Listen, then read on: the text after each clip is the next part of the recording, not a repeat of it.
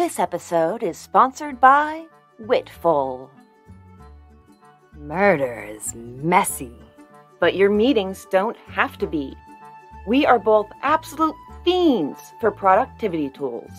And with how many meetings and events and tasks we have to do every day, we'd be lost without Whitful. That's right, Whitful, WITFUL, the calendar-based organizational tool for individuals.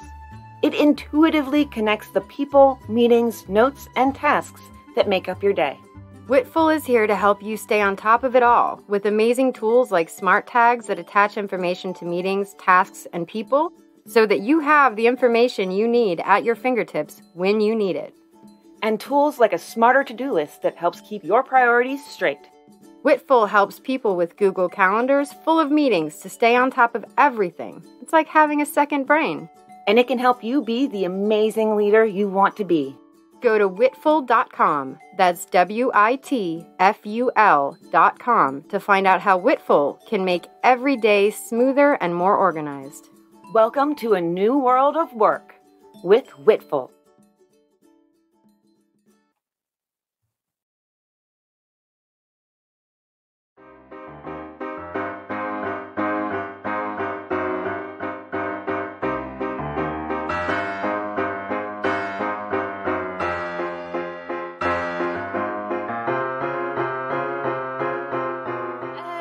It's Old Timey Crimey. I'm Christy. And I'm Amber. And we are here this week to bring you a case from true crime history featuring a guy who sucks. He does suck. And his mother kind of sucks too. Everybody kind of sucks here except for the victim. Yes. And so before we get started, don't forget about our Patreon. You'll hear a little bit more about it later in the show. But I just wanted to discuss what we talked about on the bonus episode this week. Amber, what did we talk about? Turnips. What else? Orange peels. Orange peels. Yes, there was a lot of food in there for some reason. There was a lot of food. So it was weird deaths throughout history. So we talked about a lot of strange death. Yeah, deaths in manners that you would really never expect. It was kind of awesome. Yes, it was quite fun. So hang on for later in the show, and you'll hear more about that. And we also have a shout-out for Paul, who sent us some books, and we used one of them for our sources this week. That is Psycho USA, Famous American Killers You Never Heard Of, by Harold Schechter. So that and another book I used was 6 Capsules, The Gilded Age Murder of, I'm going to not say the name, so as not to spoil it, by George R. Dekle Sr. So if I reference Schechter or Dekle, you know who I'm talking about. Dekle. So we're going to be talking about Carlyle, Harris, and Helen Potts. So Carlyle, he was born in 1868, was the first of 7 children, although 3 of them died young. He had a brother who was 6 years younger, and then throughout, but that seemed to be the closest in age, I think. Now, I have a lot about his mother because I started digging on her. It's not very frequently that we have a mother of somebody in a case who is somewhat famous. I did no digging on her, so this is all news to me. This is going to be interesting because she's quite something. She was Frances Fanny McCready Harris, a children's writer under the pen name Hope Ledyard. She lectured on stuff like she would go to social purity meetings and give lectures. She sounds like a joy. Oh, yes. This is a temperance society that kind of seemed more interested in what people were doing in their bedrooms than what they were drinking. And so she married Charles L. Harris in 1868. They stayed together for a while until the last child was born. That was sometime after 1881. We don't have an exact date for that. And then they divorced. Or at least separated. Carl went to live with her. Not sure about the siblings, but I'm thinking it's likely. I mean, it's pretty likely she kept all the kids. In those days, it wasn't as likely for the mother, but she had income from her publishing and her lectures and everything. And I would imagine, being Hope Ledyard, the famous children's writer would come off pretty well in custody battles. Yeah, I would think. If there was even one. So she had some interesting thoughts on raising kids, especially boys.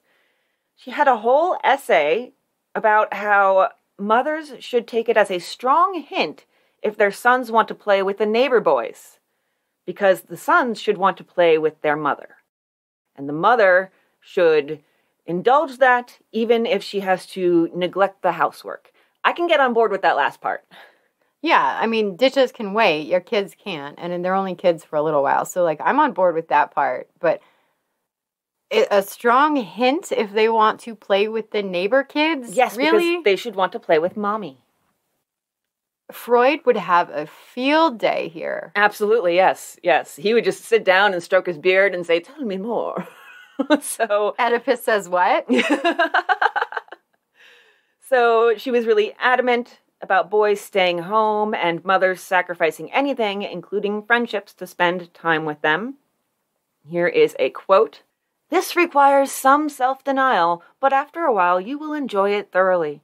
Your calls on fashionable acquaintances will be neglected, but in 10 years' time only your few dearest friends will care whether you have visited them often, while these children will then be grown to bright, sunshiny men and women with pleasant memories of home, and, above all, of mother.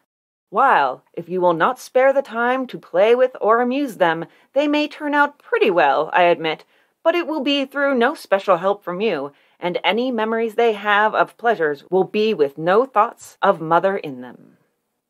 Okay, so basically, don't neglect your kids. Play with them a lot and often so they have good memories of you. But it feels like she's going too far. It does. It does. Don't let them play with others. Only mother. Yeah. This is very like Rapunzel's Tower kind of vibe. And neglect your friends. You know, like, I can understand priorities and everything, and we were actually just talking about this. We were literally just talking about how I feel my friends are going to stage an intervention because I blow them off on the weekends to spend time with my kids. But everybody needs some me time, too, and everybody needs, you know... What is that? Our friendships can really enrich our lives. And she's saying, you know, abandon all that for the exclusion of your children, but you're going to be a more well-rounded individual who's better able to raise interesting and well-rounded children if you have more than just your children in your life. And that's fair. That's totally fair. So to me, you know, it kind of raised some questions. Now, Carlyle was 7 when that particular essay was published, so you can take your guess on how he was raised. And we have some hints on also how he was punished if he was a bad boy. This was an essay published Was there spanking? No, just wait. You'll hear. 1877, when he was maybe 8 years old. Your little boy has been bad, okay? And now you're talking to him, and you say, "Yes, now, darling, mother loves you very much, and she wants to help you to grow up a good man. Do you want to be a good, brave, strong man?" "Yes." "Well, I'm going to help you to be good by whipping you for what you did wrong, so that you will not forget so soon again, and then you must lie still in bed till supper time. You whip him, not very hard to be sure, but it is the fact that Mama does it that is the punishment, and then you give him a good petting." Huh? You whip him. And then you pet him. And then you pet him. And make him lie still until dinner. Yes. And the thing that hurts him the most is that mother did it. This is really sounding creepy. It's getting kind of twisted, isn't it? Yeah. Well, there's more. Oh, good. She tells a story in her book of meeting a new mother on a train who was afraid her baby would grow into an unruly child, so she told the young mother she should definitely whip him within the next 6 months. What the fuck? Yes. Yes, yes. And here is a bit from her speech to another social purity gathering in 1888 when Carlyle was 20. And this is kind of about relationships between boys and girls. She spoke of the habit New York girls had of writing to boys whom they had known but 2 weeks. "Don't you know it cheapens your girls? What are you New York mothers thinking about anyway? The lady next took up the question of boys visiting girls in the parlors of their homes and being received by them alone. Gasp! I know, right? If I had pearls, I'd clutch them. One of these days I'm going to wear my pearls. Just so we can clutch them. Exactly, yes. She thought the mother should be present and help to entertain her daughter's friends. My mother, said Mrs. Harris, used to insist that I should have a piece of work in my hands, so like sewing, cross-stitch embroidery, needlework, a piece of work in your hands. Idle hands are the devil's tools. Exactly, yes. A piece of work in my hands when young men called upon me. I never knew her reason until since my own children have grown up. I know now that it was done in order that my hands should be kept in their proper place. Then, too, a bright light is needed if one has work to do. Where might your hands be going there, Mrs. Harris? Underneath their boutonniere. Like, it just feels really weird. And there's another lady, just as a side note, that really fascinated me. She also spoke at some of these meetings. She's a doctor from the New York Department of Health who is giving Mrs. Harris a run for her money with the batshit declarations, all right? Oh, good. Oh, yeah, you're going to love this. She insists that purity of thought is needed as regarding men and their sons, quote, years before those eyes saw the light or that little brain was called into existence, you had imparted to that child a tangible record of your life. I charge you, in the name of all you hope for, the future of your children, to protect them by your thoughts. That sounds like Scientology. My thought is sperm holds memories. And so if you're a naughty boy, then your child will know of it because the memory of it is in the sperm that went to make him. Oh, okay. That's my interpretation of that particular thought. Purity of thought. So you need to have pure thoughts even if you don't have a child, because otherwise you will raise a demon or something. Pure thoughts only. Especially while fucking. Yeah. Good luck making the child without having any impure thoughts at all. Have fun with that. It's like through a hole in the sheet. Yeah, right? Apple pie, apple pie, apple pie. So her short stories, Mrs. Harris's, are interesting. She had one called The Queer Service. Okay. That I could not find. I think it was printed in a book. There was one that was actually published in a newspaper, and I had to read it because the title was Anna's Fondlin. What? Yeah, that's exactly my reaction when I saw that. It's not anything like we think it is. It's still kind of odd. So it features a missing baby. The father, when the child goes missing, is careful not to mention Charlie Ross after the incident happens, which was kind of an interesting callback for me. And what happened was the mother left the baby carriage on the front stoop and then went inside and ended up falling asleep. And then when she woke up, the baby was gone. Was the carriage still there? Carriage was gone too. The mother said, I would so much rather she had died. Huh? Yeah, I know. No, it doesn't feel realistic for some reason. I'd rather she be dead than missing. Okay. She'd only been missing a couple hours at that point. Like, if that. This stress is not worth it at all. Yeah. I hope she turns up dead. Yeah. And the fondlin turns out to be a child's rendering of the word foundling. As a child that's found. Used to be like foundlings were thought to be maybe like fairies that had been like switched in the cradle. But who knows? Maybe they still believe that in the 1880s. I don't know. But what happened was two little girls had wandered past. They saw the baby in the stroller and they took it home because they wanted a little baby.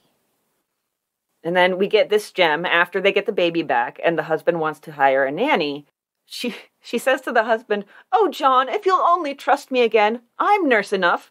I don't like a great Irish girl. You can't trust them." Wow. Yeah. But he doesn't get a great Irish girl. He gets a dog that he shells out $2,000 in modern money for. So he gets a nanny dog. Essentially, yes. He's sure that nobody will ever try to take the baby with the nanny dog. But, maybe just don't leave the baby on the front stoop.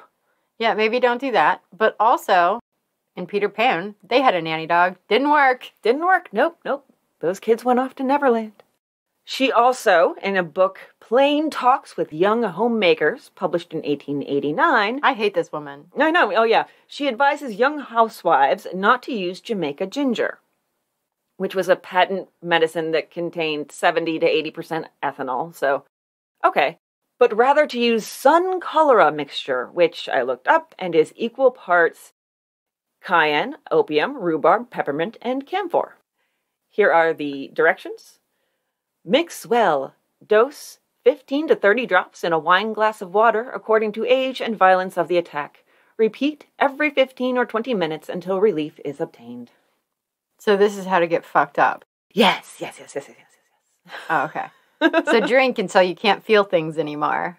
Done and done. Pretty much, yeah. And I was actually just last night listening to the Sawbones book. And they mentioned that in this exact time period, opium was pretty big. And 2 out of 3 morphine addicts were women. Which it's starting to feel like Mrs. Harris was a part of that. She might have been, yeah. So this is the kind of thinking in the environment Carlyle was raised in. His mother didn't let him play with the neighborhood boys, so when he did get to play outside the house, his friends were mostly girls. When I was reading in the Schechter book, I put a little sarcastic note, playing doctor, next to that. Mm-hmm. That joke gets darker and has more layers as we go on. It gets way darker. He dropped out of school around age 13, took up whatever odd jobs he could find.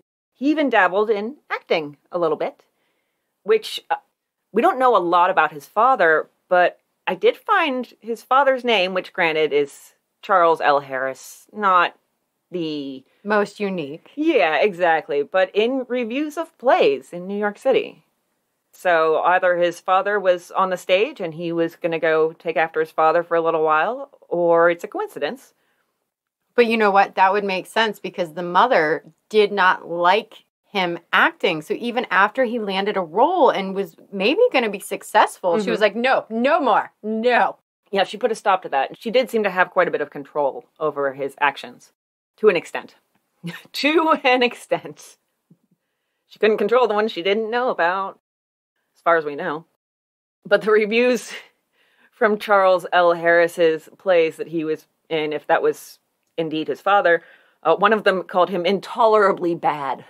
Oh, lovely. Another one called his physique portly, but did say he had a rich baritone voice. He had a lovely voice, a voice for radio. So yes, his mother hated the theater, forced him to quit, and then, according to Schechter, he did a few random jobs, like he was a book salesman, an assistant purser, a clerk, and then he finally figured out what path he should take. And that was thanks to his maternal grandfather, who was a prominent doctor. And he's like, all right, well, hey, grandson, why not go into medicine like Grandpappy here? And I'll give you all the money for it. Yeah, that is really an offer you couldn't walk away from. Like, you can go into medicine and you can live with me and I'll pay for you to go to school. And he even got him into the school. Yeah. It was the College of Physicians and Surgeons in New York. So yeah, you kind of can't say no. And he did seem to take to it. He started in 1888. Schechter states, quote, quickly distinguished himself as a bright and conscientious student. By his sophomore year, he was assisting with surgeries. I don't like it. I don't like it one bit. I don't either, but here's the thing, and you can already kind of see this pattern. So Carlyle really likes being in the spotlight. With the acting, he was very successful. He was getting lots of attention. And then again, with being a doctor, it puts you kind of on the upper tier of society. He gets to live in a city. He gets away from his mother a little bit. And as long as he paints himself as a star pupil, then he's going to get all this wonderful attention. And so he really wants that, like, name and lights kind of profession. Mm-hmm. So yes, he's going to act like he's doing a great job. Bringing those acting skills into the med school. And I think that's a lot of what was actually happening here. So, like, he might have had an interest in it, but his interest was really about getting the attention from it. Yeah, he was playing the part. Mm-hmm. And in reality, he was not very good. No. He decided to specialize in obstetrics and gynecology. I am girding my loins. When Amber will actually say it, you know it's bad. And that is very literal in this case. It's not always so literal, but the loins do need to be girded here. He spent the school years living with his grandfather in New York City and then the summers in Ocean Grove, New Jersey. Now, this is the kind of place where even today you have establishments like the Carriage House and the Majestic. These are hotels you can stay at, sort of B&B-like. His mother had a place in Ocean Grove, and she would, over the summers, give her lectures on purity and temperance. So in 1889, he met, in Ocean Grove, Helen Potts. She was 18. She was described by Schechter as vivacious and radiant. She was a recent high school grad, had graduated with honors, a gifted pianist, and, quote, beloved only daughter of doting parents, a well-to-do father, George Potts, who had made his fortune in railroad construction, and a mother, Cynthia, whose primary concern was keeping a watchful eye on her high-spirited daughter. I just want to point out the synchronicity of doing this case the week that I just randomly started watching Gilded Age on HBO. I didn't even know that was a show. It just popped up. I was going to go watch the next season of Succession, which I still haven't gotten to, and Gilded Age, and it has, like, the costumes, and it's from, like, that time period that I'm fascinated with, and I was like, well, I guess I'm watching this. It's okay. Great costumes, though. I'm enjoying them. Newspapers described Helen as buoyant, hopeful, and cheery. And we have a description of her from Carlyle Harris himself. He said, quote, "She was the most beautiful girl I ever saw. She was tall, with remarkably large dark eyes, an olive complexion, and possessed that crowning glory of all, a mass of chestnut hair." Christ almighty, he's describing a young adult fantasy heroine. Yeah. Like, that's what it sounds like. Any minute now, she's going to become the chosen one. Any minute. I bet her bosoms danced when she laughed. Dancing bosoms. Crazy boobs. So Harris starts calling at her house, and they went out and about doing fun summer at the coast things that you do when you're wealthy and young, like boating and picnics. Schechter notes that they weren't always accompanied, and in fact did spend a lot of time alone together. For shame. And that Harris was pretty insistent in trying to get her to do something sexual with him. He made his end goal pretty clear. Yeah. The fall after they met, Helen started up school at the New York College of Music, and her family moved to New York City for that. They weren't even that far from where Harris was attending college. They got an apartment on West 63rd, and he was going to school on West 59th. So he could just pop by all the time. Which he did. Yes, he did. And Helen's mother, Cynthia, started to kind of feel like it was getting to be a bit much. I love my notes. She's like, she asked Carlyle to tone it the fuck down. Yeah, that's exactly what she did, yes. Her concern was that, quote, something might grow of the friendship that would be a disadvantage, end quote, to Helen. So she's thinking this might turn into a romance. I don't really know if he's the one for her yet. And he said, okay, fine, I'll come by less. But no, he kept coming over just about at the same rate as before.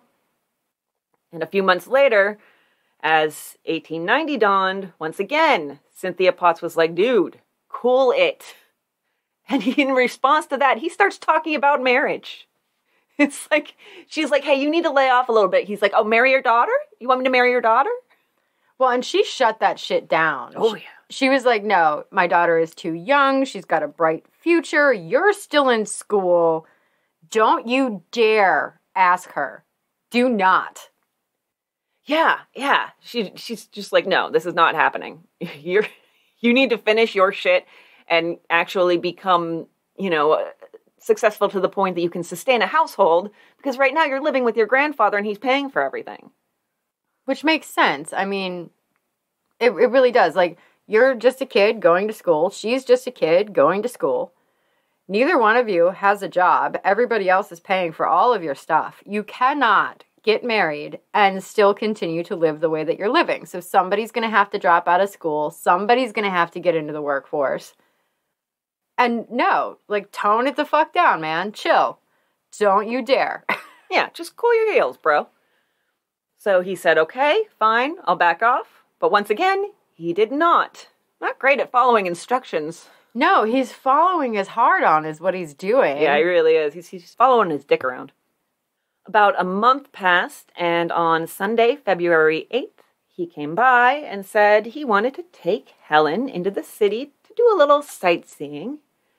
Helen's mother gave her permission, and they were downtown for about 5 hours. They came back. They told her all about their day. They had gone to the New York Stock Exchange. They had seen the New York Tribune building that was designed by a famous architect. They'd gone out for a fancy lunch.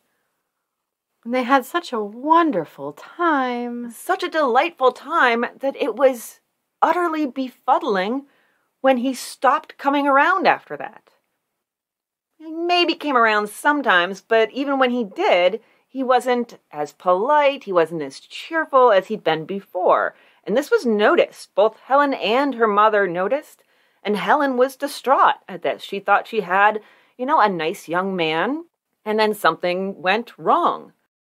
Even when summer came back again, and they were back in Ocean Grove, and he didn't have school, he was still distant. And Cynthia Potts said, quote, when there were musicals or concerts or anything of the kind, he did not care to go. He made appointments with my daughter to take her out to church twice, and did not keep those appointments. His manner was as if he was bored and tired of their friendship. So he's doing the, blowing hot and cold. I love you, I love you, I love you. Let's go and sightsee, and I want to marry you. And then, boom, just turns it all off. I wonder what could have happened. I wonder. Indeed. Yes, so he comes by in June, and he takes Helen for a walk. They were actually gone for half the day, from morning until early evening. She came home, and something wasn't right. Something was just, her mother could tell. And Helen went straight to her room, and her mom figured, she gets these migraines, so it's probably just that again. Didn't think a lot of it. But then more time passes, a week goes by, and Helen is still unwell. So she goes off to Scranton, Pennsylvania, to see her uncle, who was, of course, a doctor, because all of these people have doctors in the family. All of them, yes. I feel like that's like when you're well-to-do, you have to have a doctor in the immediate family. Yeah, somebody's got to do it. It's a rule. Mm-hmm. I don't think I even know anybody with a doctor in their family. Well, I'm not well-to-do. Nor am I. I'm not going to be going to the New York Stock Exchange or going, boating. Maybe I'll have a picnic. Maybe a picnic, yes. Yes, I can afford that. There's definitely no tennis parties in my future. Yes. She goes to see her uncle, and he sees immediately that she's not doing so hot. Actually, I want to back up, because I think it's interesting that she goes all the way to Scranton. I don't know whose idea this was. If this was her idea, if it was her mother's idea. That's a little under 3 hours today from Ocean Grove to Scranton. In those days, probably longer. So she takes this long trip when she's not feeling well. Are there no doctors in Ocean Grove? I feel like she knew what she needed to do, and that was go see somebody who she could trust and who was not in the town that she lived in. Yeah, and it might have even been the mother was like, I think you need to get away, maybe assuming that they had a fight or a breakup, and was like, let's get you out of town. You can stay at my sister's house, and her husband is a doctor, and so this is all going to be okay. You're going to get a doctor. You're going to get a week away. You can take your mind off of your troubles. Yeah, it's something like that, but I really feel like some of this was Helen making decisions here, because they kind of line up with what her motivations might have been to, let's say, keep something hidden. Secret. Yeah, keep a secret. So Uncle Charles, the doctor, sees immediately that she's not doing so hot. She has pale skin. Her appetite is poor. She has lethargy. She has nausea. Especially in the morning hours. Well, how strange. And he had to talk her into letting him give her an actual exam. And when he was able to, he discovered that, of course, as you all saw coming, she was pregnant.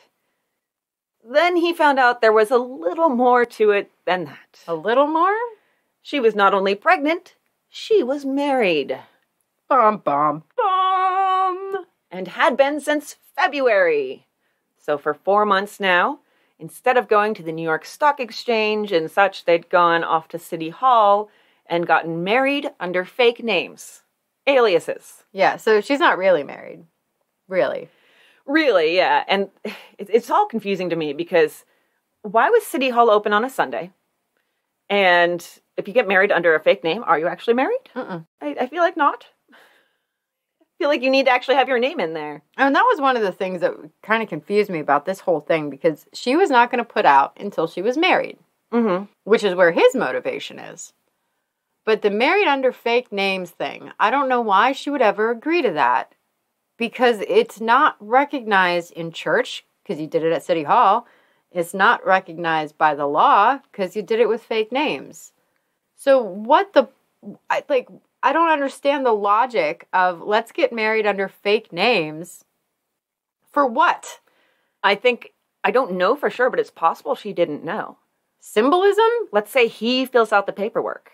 Oh, could be. Okay, and then let's say the person who performed the marriage, runs them through some vows and only says, do you, Helen, take, and then his fake name was Charles, take Charles, and he's like, oh, no, don't worry, it's Carlyle's a nickname, or something like that. So if he hides it from her, then there's no question. She just thinks that they're married under their names. Because she kept her first name for the alias and just took on a false surname.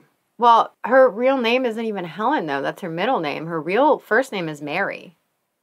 Yeah, I don't know. She might have not thought about it. She may have known, for all we know, that they were getting married under fake names, and he talked her into it somehow. And the symbolism was enough, Maybe. I don't know. There was still more to it. Her darling husband had tried to give her an abortion and had made an absolute wreck of the job. And actually, did I say something? Nope, just girding my loins. Yep. This is a Gird Your Loins episode. I just might make that the whole subtitle so that it's right there. Sorry, ladies, you're going to be crossing your legs a lot and doing Kegels whether or not you're trying. Yep. Clench it all. Just clench it all. Now, the book 6 Capsules has this actually being the third pregnancy and abortion. Yeah. I didn't stumble upon that until well into my research. For her? Yeah. Oh, man. Harris performed 2, and then the first one, I guess he had some doctor that Helen didn't even know. He took her to this, back alley butcher and had him do it. I did not know that. Yeah, it's astonishing. So, yeah, she's been through a lot. Uncle Charles sends for this incredible douchebag himself, threatening to expose everything if Carlyle didn't come clean up his mess. He even ends the letter after he signs it, I mean business. Wow. Yes. Carlyle Harris comes, and he basically is the most blasé motherfucker you've ever seen. He's like, what's the matter?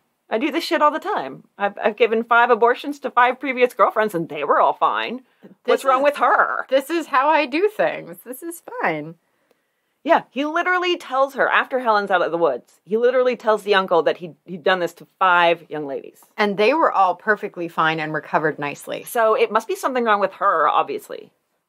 And you can imagine the astonishment when, Harris whips out his medical bag and is like, okay, well, I'll just finish this off. I'll take care of, I'll fix it up.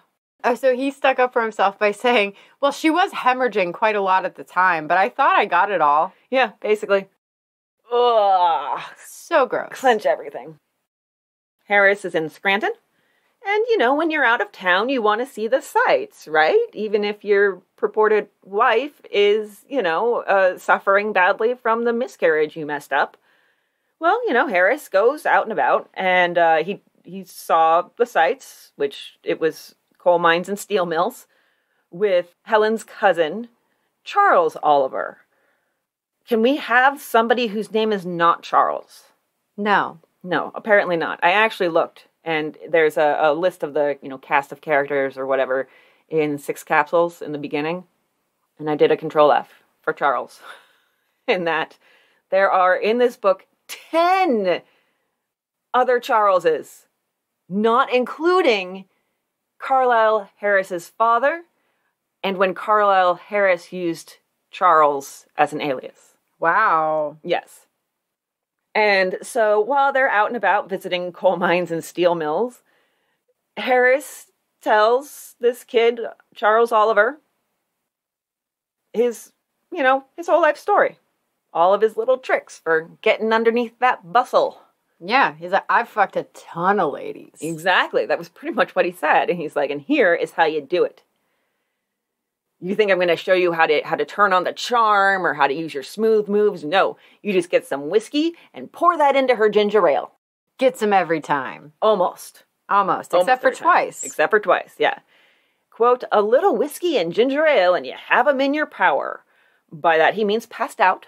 Yeah. So he is a prolific rapist. I almost said racist. he was probably that too. Honestly. I mean, it was that time period, yeah. So there's every possibility that he was a racist rapist. Yeah, and Carlyle's a cunt at the end of the day. Yeah. So he really is just absolutely terrible. So like we said, he had an alternate plan if the, 1890s version of roofing a girl didn't work. Just promise to marry her in secret.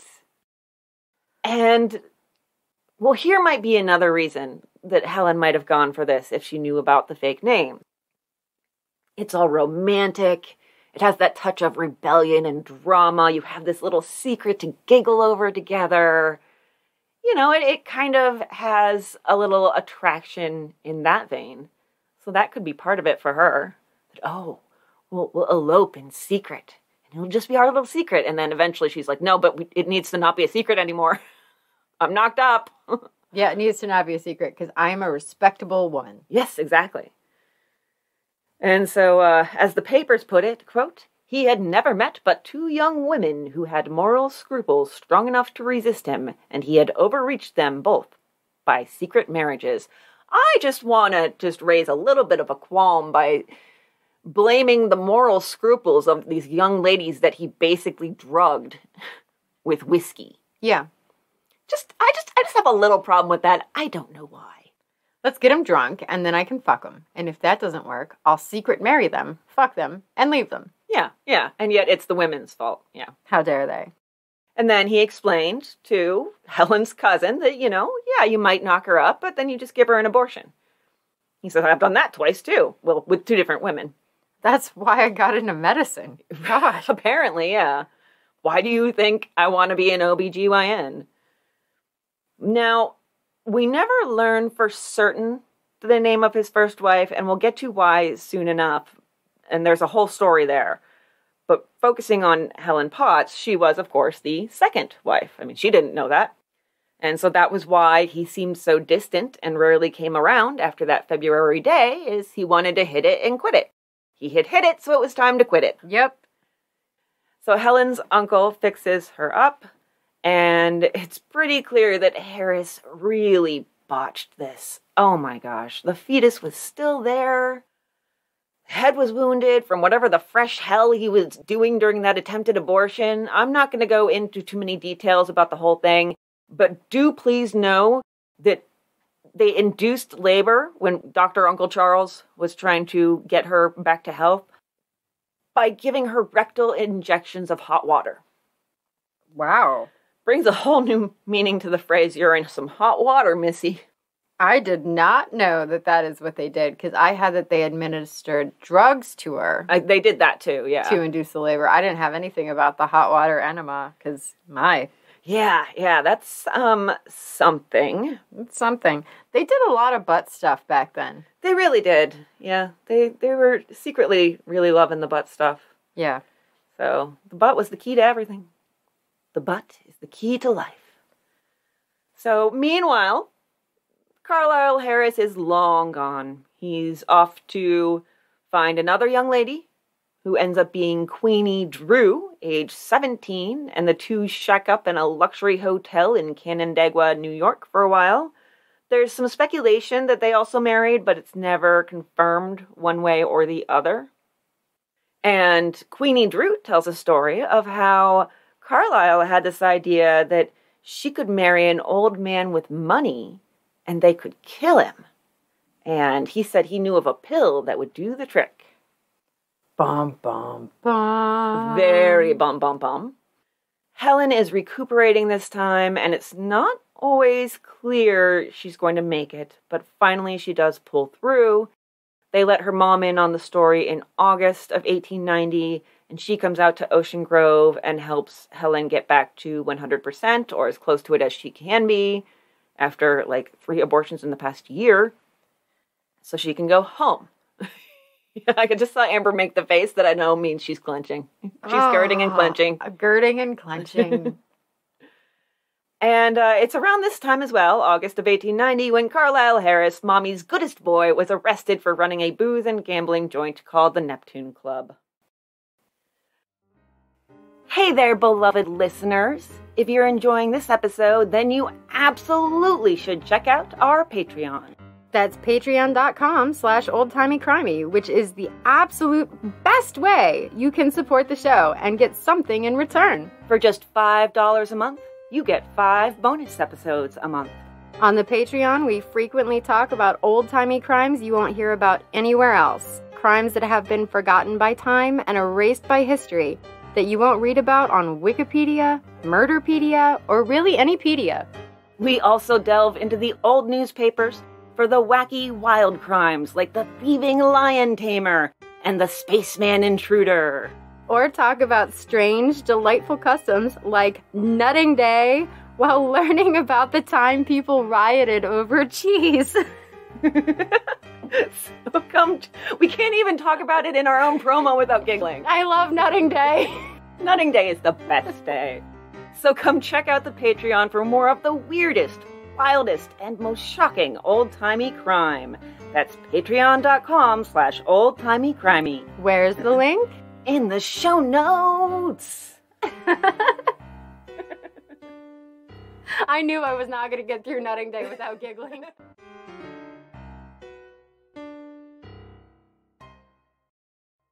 This was about the kind of raid on the house. Harris and his associates occupied the whole house, and while soda water and light refreshments were being served to pious people downstairs, New Yorkers and other visitors were bucking the tiger upstairs, it is said, and imbibing all the strong drinks they chose to order. Bucking the tiger. No, we talked about this at one point because there was that game, that gambling game. Yeah, I know. That's just such a funny sentence. Though. And there were tigers on the cards, so they call it bucking the tiger. I think one of my favorite descriptions of the Neptune Club was, quote, orgies were a nightly occurrence. I know they probably didn't mean orgies the way that we do, but what the hell else did they mean? Raucous parties? Uh-huh. Naked ones. Naked ones. It is said, and imbibing all the strong drinks they chose to order, the sign over the door of the club is Neptune Club, for members only. The police sent a decoy ahead to ring the bell of the outer door, and when it was opened by Harris, they rushed upstairs.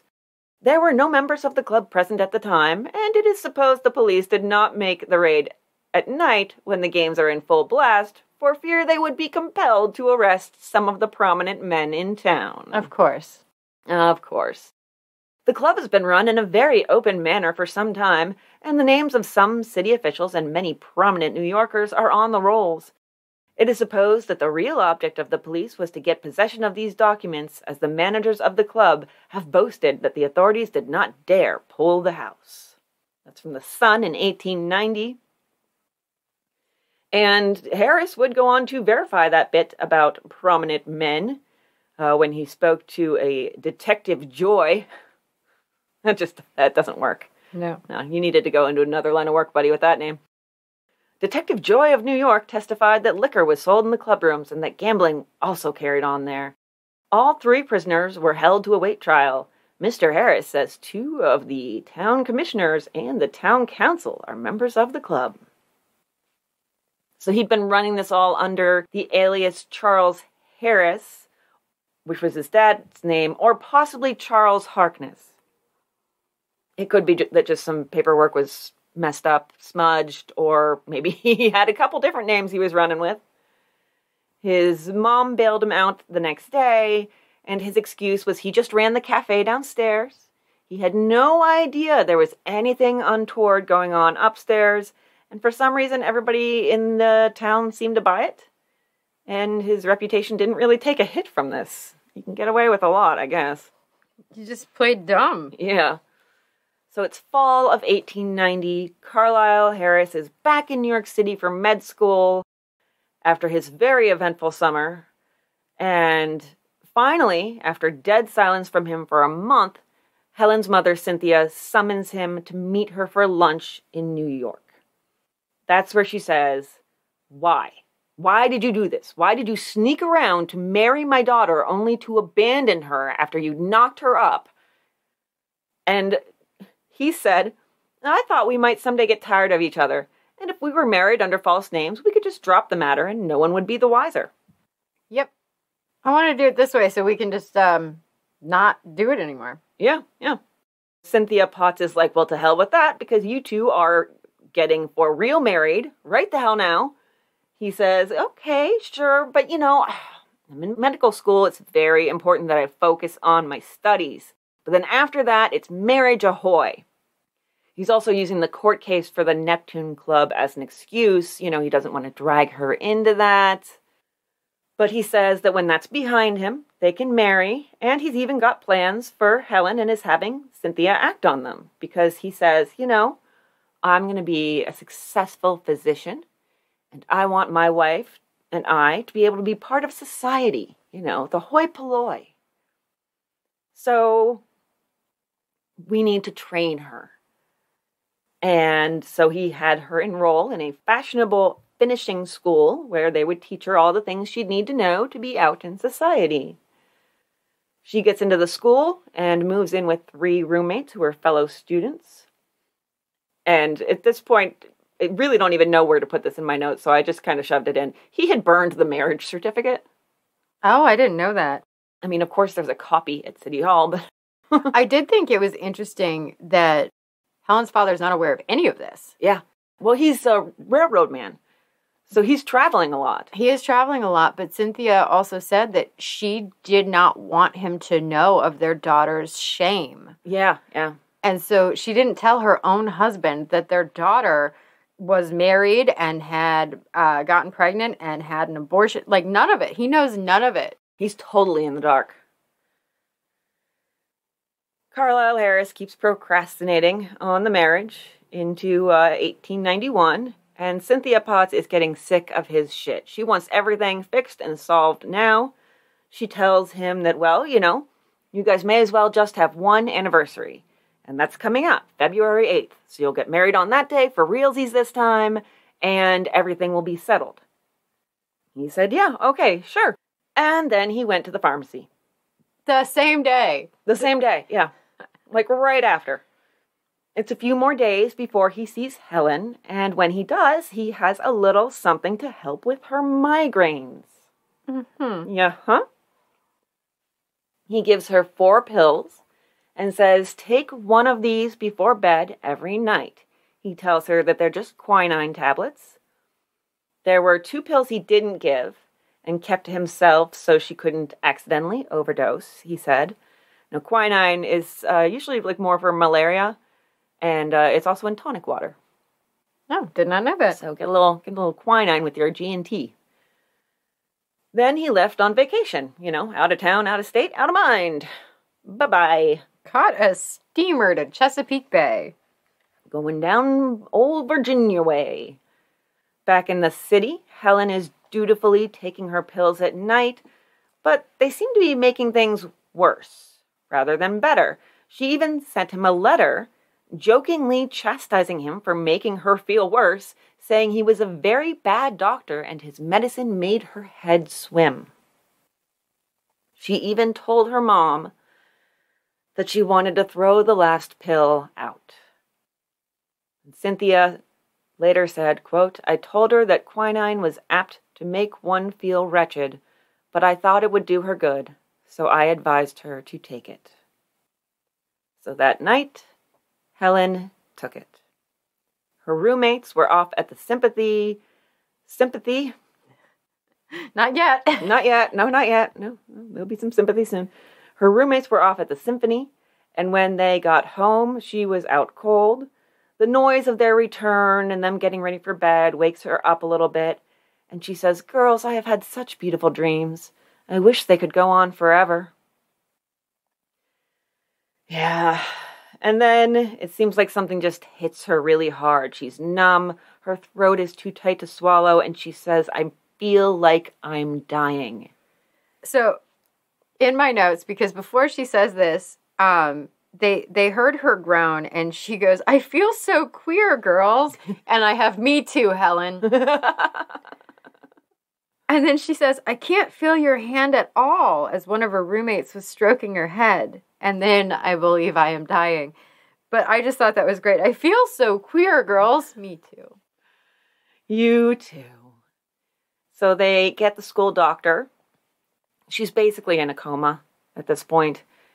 His name is Dr. Fowler. He gets two other doctors and they try everything they can think of. I mean, it really runs the gamut here. So it's quite a roller coaster of legitimate medical treatments and what the fuck are you doing? So artificial respiration, various injections like whiskey, atropine, and digitalis, coffee enemas. Black coffee enemas. And I'm like, thanks for ruining coffee for me this morning. As I was drinking coffee and writing the notes, I'm like, nope. I need not this now. Yeah. Right. And electric shocks. It seems like, the very early version of what we have today with the paddles and everything. I think they actually use a galvanic battery to get an electric current going and then slowly turn it up. She's still unconscious. Some reports have her kind of rallying around 2 a.m., and the doctor thought she would recover, so he went home, but within 2 hours, she was down for the count again. So maybe, it was just all the whiskey and the coffee enema and the battery and shocks. The doctor is trying to get to the source of this, and he finds the little container of pills that is now empty. It's either got Harris's name on it as the prescriber or someone tells him that she got the pills from Harris. So Harris is just back in town. They get him in there. Helen's been unconscious with labored breathing for 7 hours, and Harris's reaction is basically, "Oh, those pills were nothing. They couldn't have hurt her." And then he says, quote, "Do you think I will be held responsible?" And the doctor literally tells him, "I don't care about you. I'm trying to save her." Yeah, he asked the doctor several times, "Do you think this is going to come back to bite me?" And he's just like, "Dude, shut the fuck up. I'm trying to save this girl's life." Is this a problem? Is this going to affect my future? What a narcissist, though. Oh my gosh. Your wife is literally dying. And you're just like, do you think people are going to question me about this? I didn't do anything wrong. Because, I've got a lot scheduled. I do not have time for questions. Yeah, Harold Schechter pins him as a malignant narcissist, and that sounds about right. He's not wrong. Yeah, he's malignant as they get. After a few more hours of working on her, she finally passes around 10 a.m. It is February 1st, 7 days before their 1-year anniversary, and also 7 days before they were supposed to get married again, or for the first time. Depending on how you look at it, I guess. And then fucking cunt Carlyle. She dies, and he just goes, "My God, what will become of me?" Mm-hmm. It's all about him. Nobody else matters in this. Nobody else. Not her grief-stricken family, not her friends. No.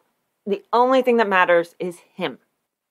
Blows my mind. And then, like, I'm just imagining he's probably, like, surrounded by these doctors that have been up all night long trying to save her life, doing the artificial respiration, just trying to keep her heart going. And they're, like, sweating and exhausted and so sad that they couldn't do it.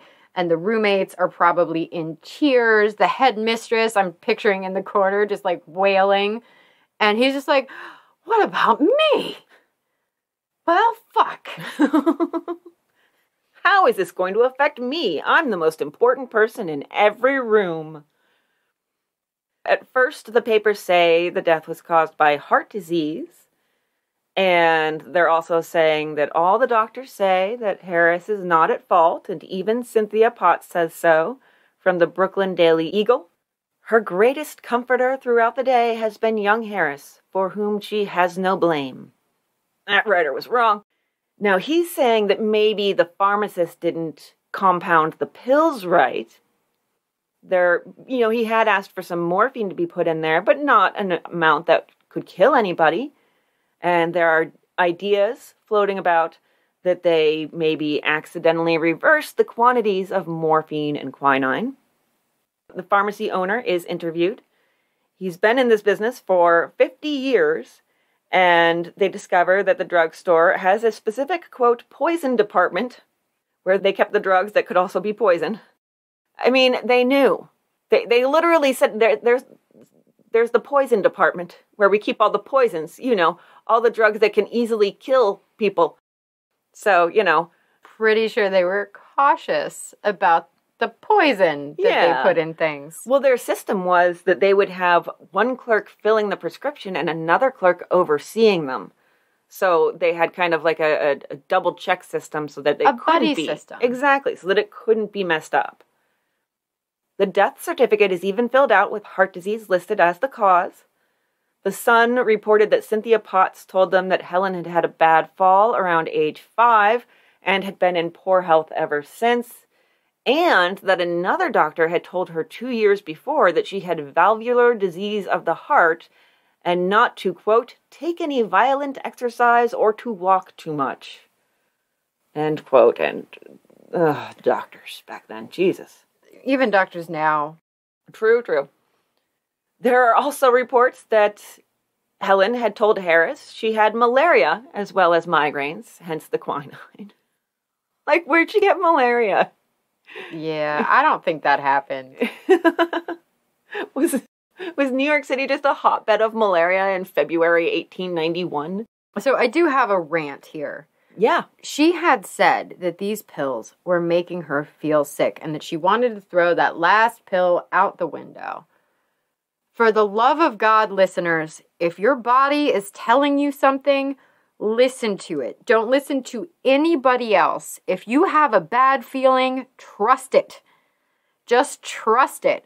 Your body is trying to tell you something, and for the love of God, fuck everybody else. Trust what your body is saying. Yeah, I recently had some medicine prescribed to me that ended up having some bad effects that it was hard for me to recognize. But once I finally recognized what was going on, I got up, and I know this is horrible for the environment and everything, but I needed those pills to be in the garbage. So I took them and I put them in the garbage. I was like, I never want to take these again. And doctors tell you bad information all the time. Even now, it was probably more so back then. But listen to your body, not the doctor. Go see a different doctor if they tell you something like that you don't agree with or you don't feel is correct. Get another opinion, for the love of God. Yeah, another opinion from a doctor. Don't do your own research. I mean, you can do your own research and you then certainly go can to and a doctor advocate for like, yourself. Yeah, just advocate for yourself. But if you have a doctor, like, for example, I was told that I can't have kids. Imagine my shock when I was in boot camp and found out I was 4 months pregnant. Yeah, that would definitely be a shock. But I can't do that. Well, apparently I can. So don't always listen to doctors. They don't always know best, but they try. But they don't always know. They do try, and medicine is so broad and still an ever-evolving field that it's got to be impossible to keep up with everything. But there are some doctors that are just so arrogant that they'll pass themselves off as being knowledgeable about something even when they're not. Like I had that doctor who gave me the Botox injections for my sweating, and it turned out that he did it incorrectly. He only gave me like 5 shots, and it's supposed to be like a grid on your hand, and then there's like a shot every like centimeter in the squares.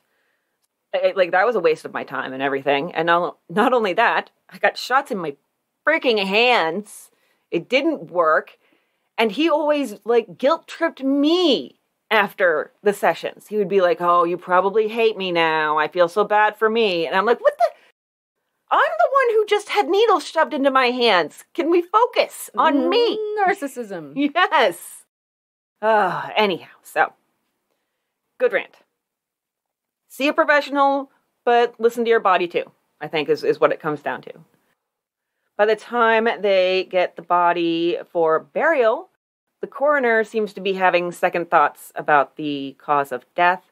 He telegraphed for them not to bury the body, and Helen's father was totally on board. Mm-hmm, yeah. He thought she might still be alive. He'd seen a flush on her cheek, and he thought any moment now she'll wake up. So he had 2 men guarding her casket to check hourly and see if she'd awakened. And in the newspaper where they talk about this, 1 column over, directly in the next column, is the headline: "Slept 9 months. Grace Gridley's sudden awakening from an unusually long nap. The doctors puzzled. No loss of flesh or vitality. The sleeping beauty of Amboy." Right next to that. Yeah. It's like, that's on purpose. You did that on purpose, bastards. So it does seem like they did bury her after 3 days. There was an inquest, and Harris used the 2 pills he'd held back, supposedly to prevent her from overdosing, to show that they only contained what he said they'd contained. The coroner's jury does come back with a finding that she died of an overdose of morphine, but doesn't hold anyone responsible. Finally, about a month after Helen's death, it's all out in the open. Her mother comes out in the paper with the truth of her secret marriage and the pregnancy and the illegal operation, as they like to call it. And then there's some weird delays due to uncertainty of jurisdiction, and I'm like, no, just get him. And they finally arrest Harris on a charge of murder. His bail is set at $10,000. That's $320,000 today. There was a little comedy there when they accidentally arrested his brother first, who for some reason was at Harris's lawyer's office, where Harris was supposed to be. And they arrested him, and he refused to answer any questions until he got in front of a judge. And he was then, at that point, he was like, yeah, I'm his brother. I shouldn't be here. Like, why didn't you tell us that from the beginning? They also finally exhumed the remains. Now we have, oh, dear Lord, chemical analysis being done on the pills by doctors Shep and Fingston. Or maybe right off the tongue. Shep and Fingston, but Shep starts with a T and Fingston starts with a P. So somehow they managed to get 2 doctors with silent consonants. Pterodactyl doctors. Yeah, pterodactyl doctors. I like it. So they did the analysis of the pills, and Professor Whithouse checked the stomach contents. He tested them by injecting what he believed to be chloride of morphine from the stomach into a live frog, quote, which went into a state of insensibility for an hour or 2 and then became normal again.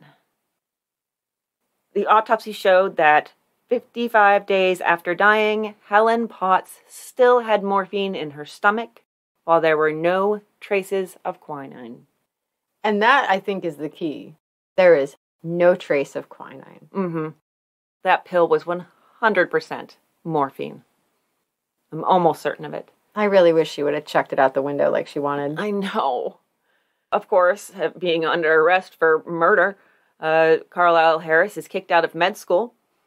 He's being called in the city, quote, the vilest wretch ever vomited out of hell. I love that. I love it. It does take a while for the trial to get going, but in January 1892, they finally get to it. Judge Recorder Smith takes the helm. I kept on seeing, they just referred to him in many places after he was established as a judge as Recorder Smith. I was like, wait, is that like a title? Is that like a clerk of courts or something like that? Is like recorder of deeds and marriages or whatever? No, his actual first name was Recorder. I can't complain. At least it's not Charles. At least it's not Charles. He can record all he wants. On the first day, the Boston Globe reported, already 28 ladies, most of them young women, had gained entrance and ensconced themselves in the first 2 rows of chairs, where they could feast their eyes on the prisoner, munch their caramels and bonbons, and listen to the testimony. That makes me want to punch the reporter. And there were hundreds of male spectators, so, yeah, they can just Were they also eating their bonbons? Right? Fuck you. Oh, it's so condescending. The prosecution said in their opening statement that they would have a bunch of expert witnesses. What they weren't allowed to talk about was one witness they would not get, and that was Harris's first wife. So in 6 capsules, George R. Dekle Sr. notes that during the trial, the district attorney got word of a Lulu Van Zant, who several years ago had married a guy that she knew as Charles Harris. That's what he put down on the marriage certificate. And then she found out afterwards that he wasn't Charles Harris, he was Carlyle Harris. And in this case, Lulu was 14, and the boy she quote-unquote married was 16. The main problem here is that they found the marriage certificate, and it took place in 1880. The birth year we have for Carlyle Harris is 1869. So he would have been about 11. The theory is that his birth year got kind of fudged a little bit. So he was actually maybe 14 or 16 when that happened. So say he was born in 1865, he'd have been 15 when he married Lulu, knocked her up, and gave her an abortion, because yes, she got the same treatment as Helen. And then he'd have been around 26 when he did that to Helen. I have a theory, because the funny thing about the age thing is we know his exact age down to the day. I don't know if there are any like census records or anything or his birth certificate, but we have his mother saying at one point exactly how old he was. If he was really older than he said, she was probably the one who started that lie. Probably because she didn't get married until 1868, and that 3 or 4-year-old is a pretty big newborn. I was actually thinking that when you were like telling her story a little bit. I'm like, the math doesn't really line up. Yeah, I think that she didn't always keep her needlework in her hands when she had a gentleman caller. But now she knows why it's important to keep your needlework in your hands. Yes, yes. So the big problem here, aside from the weird age discrepancy, was that even when they found Lulu, she didn't want to come identify Carlyle Harris as her husband or testify. I mean, she's already not doing so hot because she got an amateur back alley abortion from her fake husband, who, by the way, was maybe 16 then. And so that affected her health.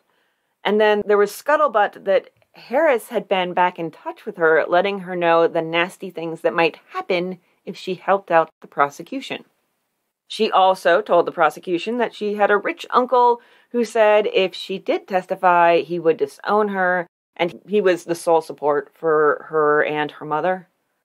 So she has a lot of reasons not to. Yes, a lot of reasons not to. And they try to give her a reason to do it. They say, all right, we'll give you $1,000 if you come identify him and testify about how he did this to you. This exact same thing that he did to Helen. That's around $30,000 today, and she still says no. She wouldn't do it for millions of dollars. Well, because it's going to destroy her reputation. It's going to put her in the news. And back then, even today, a lot of the victims that do come forward are just viewed as monsters a lot of the time. They're not really seen with sympathy. So she doesn't want to ruin the rest of her life for this person who already pretty much ruined her life. Like, she's not going any further down that rabbit hole. She learned her lesson. Fuck this guy. Hands off. No. Mm-hmm. And after it happened, after the abortion and everything, she said she never wanted to see him again. She is sticking to that. She has just nothing but disgust and hatred in her heart for him because of what he put her through. Well, good. Yeah, I can't blame her. I mean, but subpoenas? Like, I'm just so confused by the fact that they didn't try a subpoena. Well, when did subpoenas start? I mean, the word's been around for a really long time. I don't know if they were as frequently used as a go-to back then, but I mean, there's some exceptions to them that maybe would apply or would make the appeals process potentially more... I mean, if they're technically married, you can't testify against your spouse. Exactly, yes. And also, would she be incriminating herself by admitting that he gave her...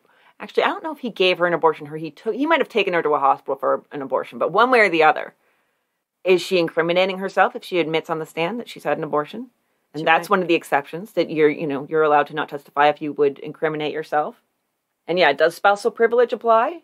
Was she even married? It's all very confusing and would probably throw a lot of snags into the trial and the appeals process. So that was out of the realm of possibility for the prosecution. They just had to work with all the other stuff they had.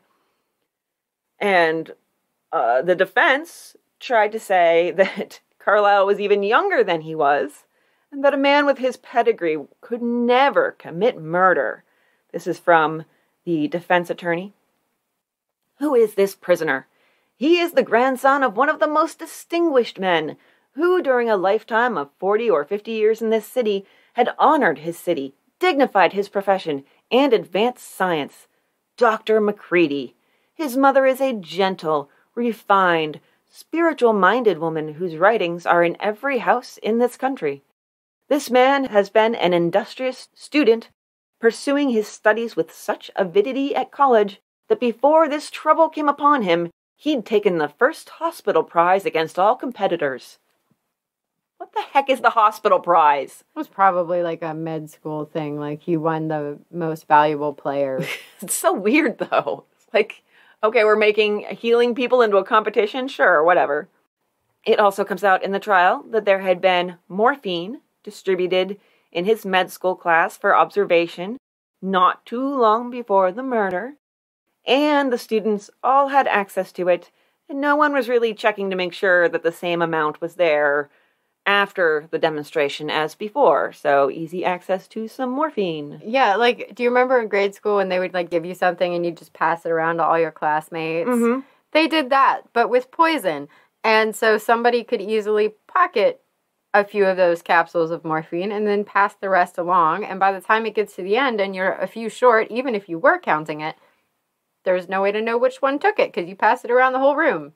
Mm-hmm. I mean, I can remember them passing some kind of drug around. I can't remember if it was pills or if it was actually weed, but it had to have been just pills. I don't think they could have pulled off weed. But in the DARE program in middle school, I can remember the DARE officer saying, I know exactly how much is there, and I better have the same amount when it gets back into my hands. I don't even know why they'd pass it around, but I also got kicked out of the DARE auditorium spiel. I couldn't help it. They told a story about a kid who was huffing glue out of a plastic bag and then, like, glued it to his own face and suffocated, and I fucking laughed so hard that they kicked me out. How do you glue it to your own face?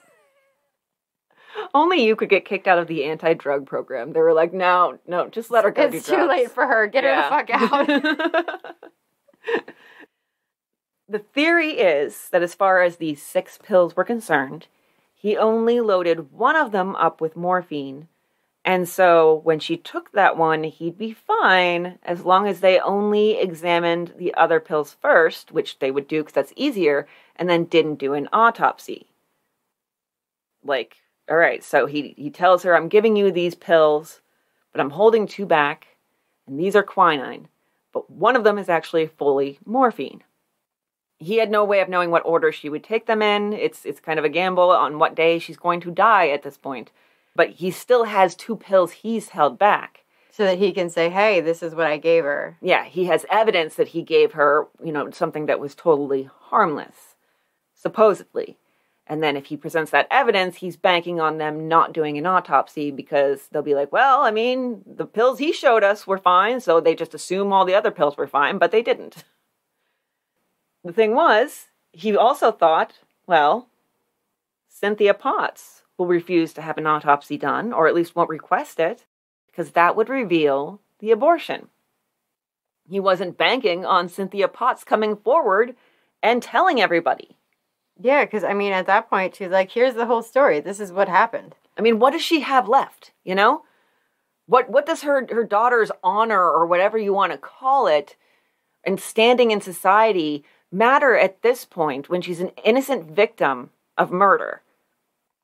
One of Helen's friends was deposed by the prosecution and said that Harris had said to her, quote, "My prospects will be utterly ruined if this marriage is known. I would rather kill her and kill myself than have the marriage published. I wish that she were out dead and I were out of it." Yep, that deposition was read in court. I'm not sure why she couldn't testify, but there you go.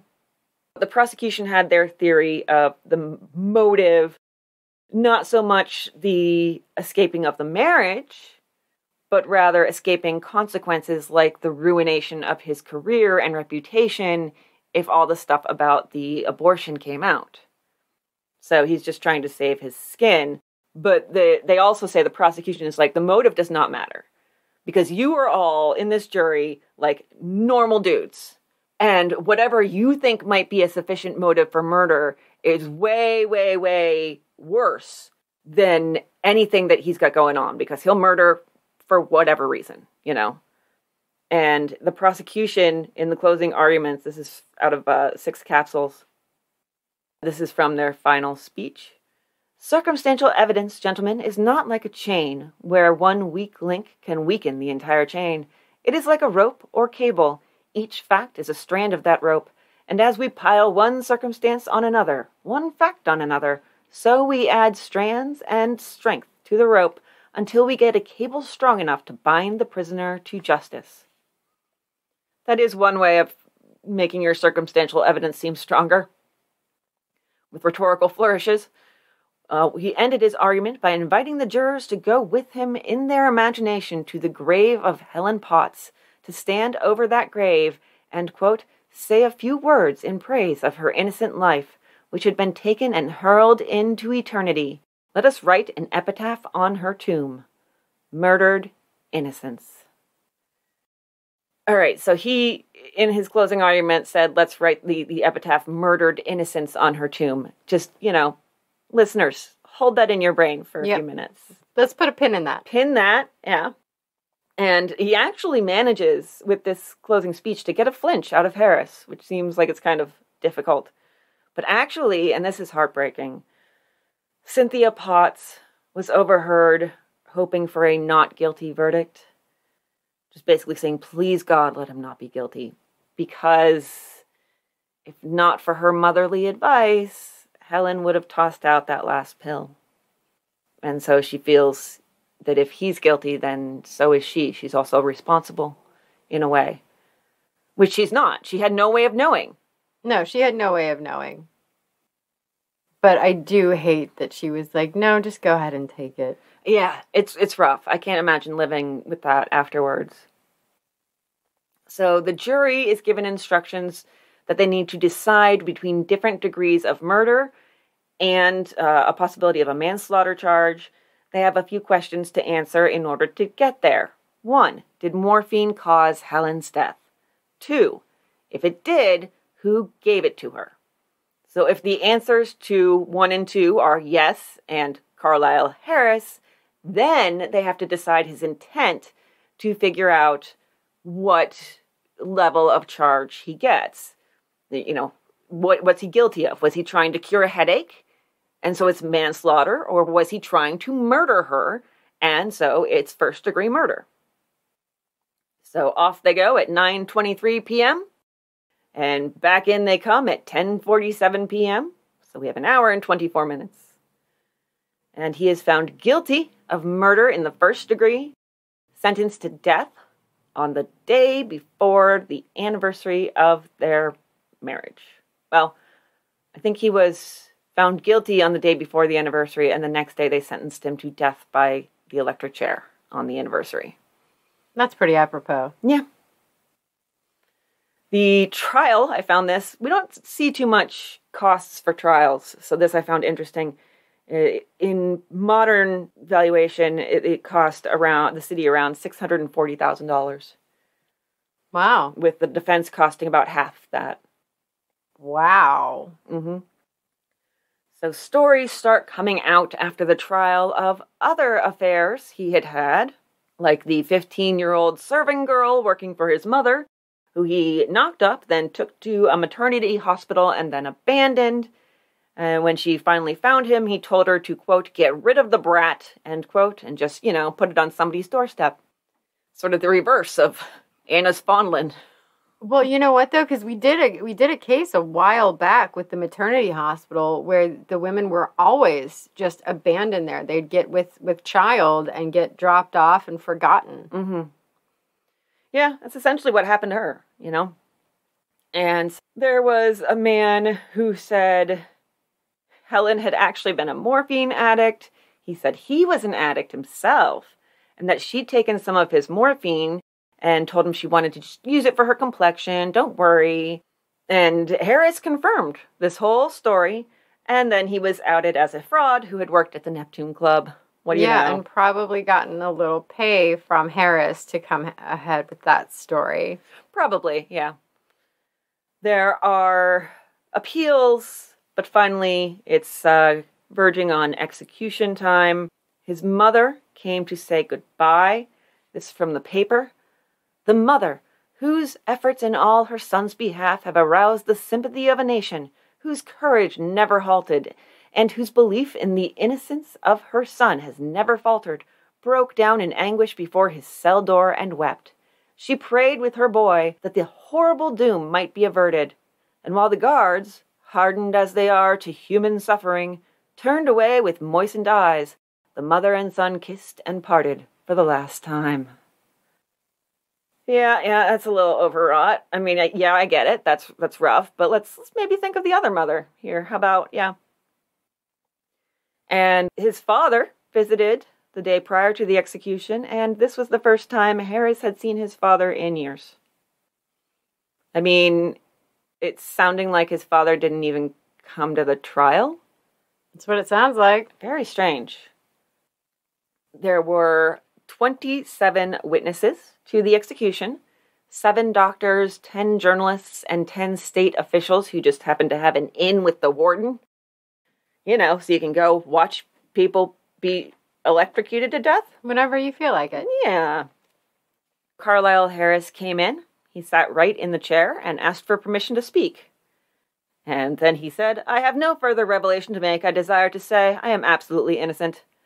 I think he was toying with people. Yeah. He wanted them to be like, oh, is he gonna admit it? And he was like, no, I'm innocent. Death was instantaneous. And as the paper put it, quote, the execution was most successful. They're so blasé. They're like, it's like a dinner party. This was probably discussed over dinner parties. Oh, yeah, absolutely. Mrs. Harris / Hope Ledyard, she did not think that this was, super great. She had a metal plate put on his casket that read, Carlyle Harris, murdered May 8th, 1893, aged 23 years, 7 months, 15 days. We would not if we had known. And then the jury after that, as if to attribute that last bit to somebody on the jury. She also put on her son's chest an affidavit from a juror who wrote that he wouldn't have voted for a guilty verdict if he'd heard testimony from a doctor who said he sold Helen morphine. She also put a notice in the paper the day after the execution. Harris, Carlyle Wentworth, eldest son of Charles L. and Frances McCready Harris, judicially murdered May 8th, 1893. And I feel like she got all of this from that idea of putting murdered innocents on Helen's tomb. Did you have what the tombstone was engraved with? Okay, there was so much that I did not get to catch the tombstone. Give it to me. So she had the tombstone engraved with "Murdered by 12 men, if the jury had only known." Yep. So yeah, I swear, as soon as the prosecution said that during the case, she was like, light bulb. Yep. My precious baby could not have done this. You all murdered him. So yes, that was essentially the life of him. One thing that I found that it was published in 1893, so the same year that he was executed, a book called, quote, Articles, Speeches, and Poems of Carlyle W. Harris, by Carlyle W. Harris and F. McCready Harris. He was allowed to write and be published and make money from it while he was in prison. So he wrote essays and such for newspapers about the conditions in the prison and such. And then she put it all together and made it a book and sold it. Which just feels like... gross. Yeah, super gross. I hope that she took the money and sent it to, a maternity hospital or a home for unwed mothers or something. But I doubt it. She did not. Yeah. Yeah, that's all I got there, too. As far as that's concerned. Do you have anything else on him? I do not. Okay, so recipe time. Uh-oh. I was hoping that in Plain Talks with Young Homemakers by Frances McCready that there would be some recipes, but in the food section she just gives kind of general instructions for what to serve and when to serve. No actual recipes, but we did get this. So before we get to our actual recipe, let's talk about her advice on preserving meat. We should never buy chops by the pound. They are so expensive, while the whole quarter is quite cheap. The leg or shoulder will keep a fortnight in winter, or nearly a week in summer if you wrap it in a towel dipped in vinegar and hang it up. Ew. Ew. That doesn't sound quite thorough enough to preserve. And also, that meat keeping in the winter is really going to depend on what kind of winter you're having. Yeah, if we're talking Florida winter, no. No. Yeah, right?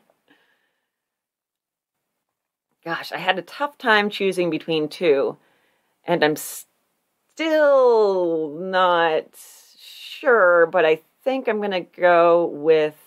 Go with Plan B.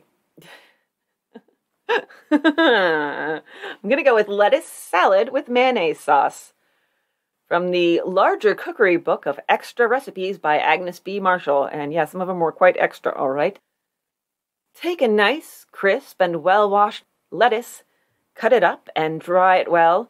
Mix it with 2 tablespoons of mayonnaise sauce, a tablespoonful of whipped cream, a tablespoonful of tarragon vinegar, and a dust of castor sugar, and use for garnishing entrees or for serving with hot and cold meats.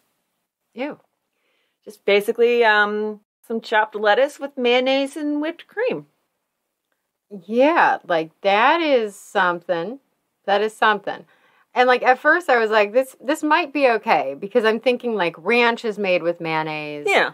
I've done dressings with mayonnaise and vinegar to do a broccoli salad, and I was like, it could be okay. And then when you start throwing in sugar and whipped cream, I'm like, it's not okay anymore. Yeah, it stopped being okay. And it's just lettuce. That's not enough. And I understand, okay, use it as a garnish. All right, maybe nobody will eat it, but then they also say serve it with meats. No, please don't. And please don't have preserved those meats by hanging them up with vinegar. Yeah, I'm just thinking about rancid pork with a dollop of whipped cream on top, and I'm like, yum.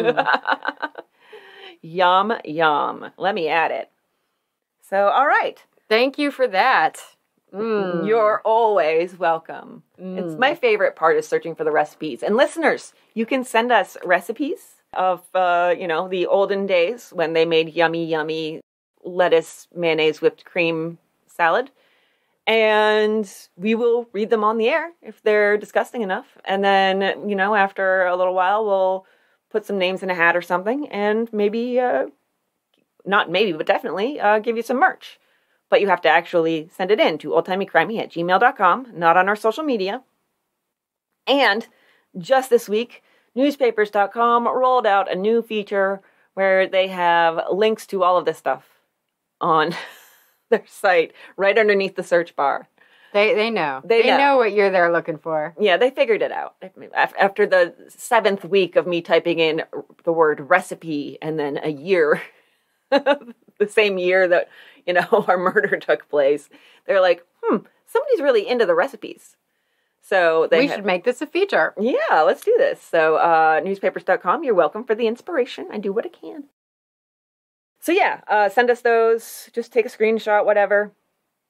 And, but social media, we're Facebook, Twitter, and Instagram. I have been super lazy and not doing a whole lot. I'll try to put a couple things up, but, there's a lot of pain involved in sitting at my desk these days, so it's kind of fallen by the wayside, and that's fine. I think the main content is right here, us talking about crazy, stupid murders. Crazy, stupid murders. Mm-hmm. So, and, yeah, that's really all I got. I'm sure there's more, but I don't feel like it. And also, I have to pee. I have to pee really bad, too. She made me drink water. I'm trying to cut down on our mouth noises. But also, I am dehydrated, but now I really have to pee. So, all right, what you doing this week? Peeing. Oh, my God, that's all I can think about. Okay.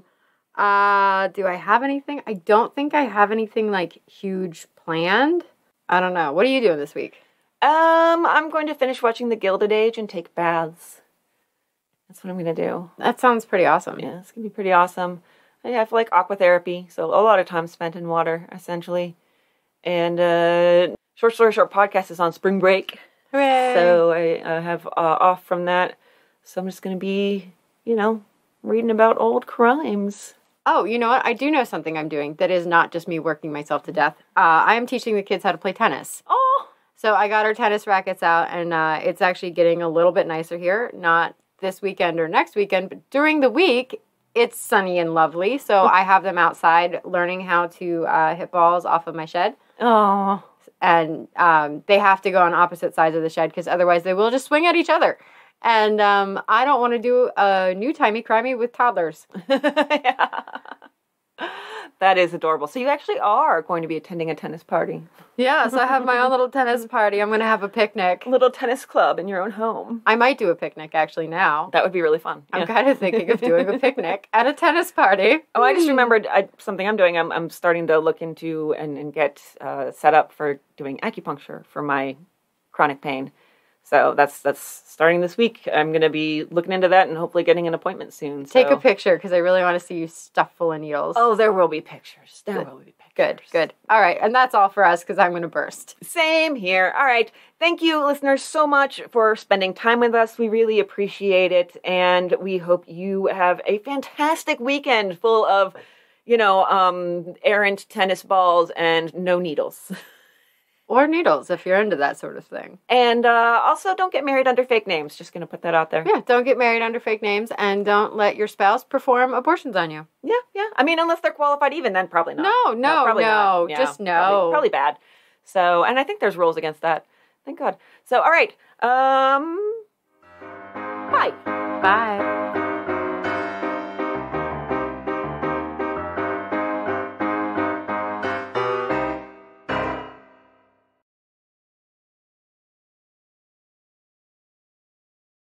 Now, like we said, doesn't work 100% of the time.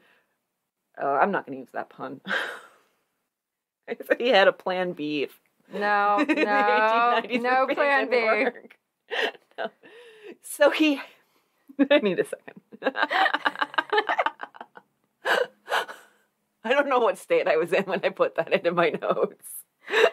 I knew what I was doing. And now I'm like, what was wrong with me? Why would you do that? That is awful. I'm just going to put all this at the end.